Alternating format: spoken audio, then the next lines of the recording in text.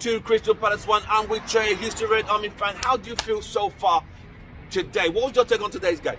Oh, today we came out of a hard situation and still made it happen, right? Casemiro is the guy, and he plays hard. He gives everything he's got. But even with 10 men, we got the win. They were hanging on. They were hanging on. Oh, yeah. Oh, yeah. And they just had to keep on doing it. And they did it. They did it. So credit where credit's due there. So we got the 3 points. Yeah. We move on. Yeah. But as a United, this whole week, it started with qualifying for Wembley. Yes. Going to the Carabao Cup final. Congratulations. Magic, yes. First League Cup final qualification since 2017 Mourinho. Yes. We were celebrating that. Yes. Then we were all panicking. Transfer deadline. We got a good player, Sabitzer. We celebrated that. We didn't even have time to take time to enjoy it. Mason Greenwood thing dropped. Boom! Yes. What's your take on this whole United week this week?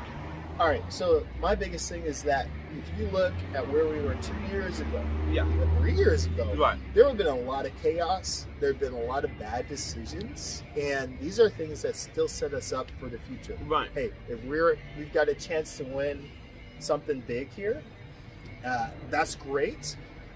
Turns out we made some good decisions on the timeline. Are you kidding me? We have not been known for that in the last few years. And guess what? We've got a chance to see what's going on in that whole situation. I ain't going to mess with that situation. Right. Hey, look, there's a lot of positive momentum that's 100%. Happening, and it's hard to argue with that. Next game on Wednesday is Leeds. Sunday, Leeds, then Barcelona, Leicester, Barcelona. So we've got Leeds back to back. Yeah. This team is playing an average of 3 games a week, easily. Yeah. Back to back, back to back. This squad that Eric Ten Hag has assembled, what's your take? How do you find the psychological drive? How are they digging deep? You know what? We got a great team. I mean, the biggest thing that everybody can say is it's depth. It's a depth issue. So, look, can the team go out there and win all of those games? Absolutely.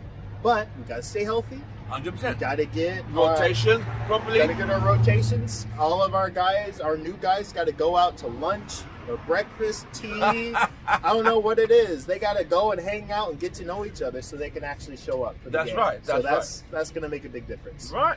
You've heard it from Trey, Houston Red Army, Man United fans. We are happy. Another 3 points. We go on. We keep moving from all of us. We see you guys on the next one. Carry on.